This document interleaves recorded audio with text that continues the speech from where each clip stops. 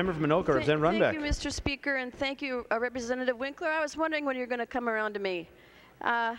No, we look at that spending, Representative Winkler, as very, very discretionary. It is general purpose aid. It serves no known specific government purpose, and that is why we need to look at it carefully and ask, are we getting our fair value for it? Is it a buck that is being well spent? So it's time to keep ratcheting it down, keep looking at what we're getting for our money, and keep asking these local governments to start sharing, start cooperating, and start living within their means. Thank you very much.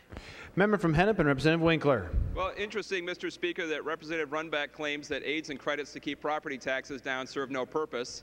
I guess that we go from myth to delusion.